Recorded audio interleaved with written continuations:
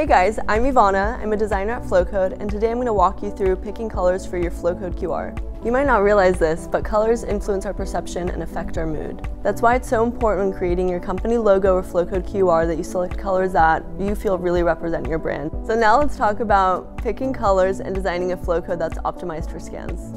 First, you need to decide if you want to use bold and bright colors, soft and muted, or earthy tones. For bold and bright, you could pick something like red and purple. For muted colors, you could try something lighter like a mint green.